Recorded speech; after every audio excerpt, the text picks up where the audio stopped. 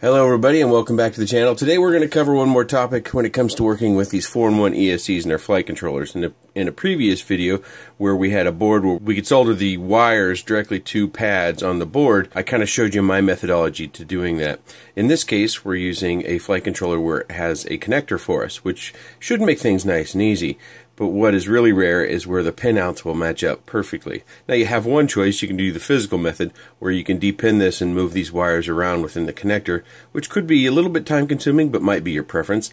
The other way is we can use Joshua Bardwell's video to just remap the motors to the proper locations. And currently with this one I have motors 1 and motor 2 reversed, and I'll show you that real quick. Let's go ahead and connect it with our little USB cable. Excuse my reach.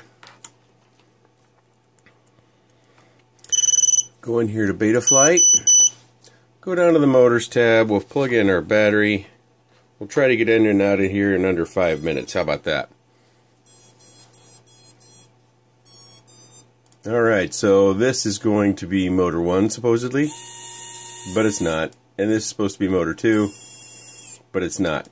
In this particular case with this board, which is the F4 with OSD, all my motors were wrong. What I've done is I've already fixed motors 3 and 4. We're just going to swap motors 1 and 2. And it's relatively simple. So we're going to go ahead and disconnect our battery. We don't need that anymore. If we drop down to the CLI and I reach through here and we type resource, we see the resources that are in use. And we see that motor 1 is B00, motor 2 is B01. In this case, this is all we need to switch. Now you also see that we have motor 5 and motor 6. Of course we only have 4 motors. Motor 5 and motor 6 are not in use, so not to worry there. So all we need to do is we need to map motor 2 to motor 1 and motor 1 to motor 2. I use a notepad.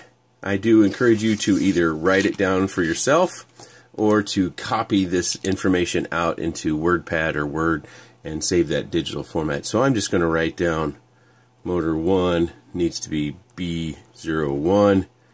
Motor 2 needs to be B00. Kind of looks like Boo for Halloween. So I'm going to go ahead and do that now. Now, one thing you can do, and you may find you have to do this, is type the command resource motor none, and that will free it up. Otherwise, you might get an error.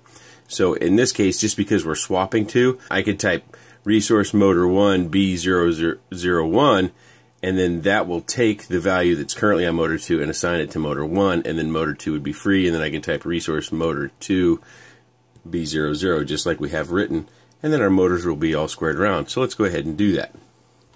Resource, I always mistype resource. Motor 1 B01.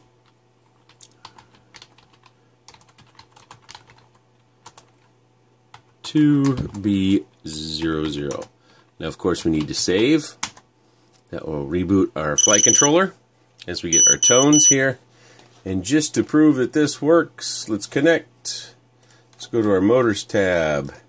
Let's plug our motor in here. Now, motor 2 and motor 1 should be reversed. And all should be well in the universe.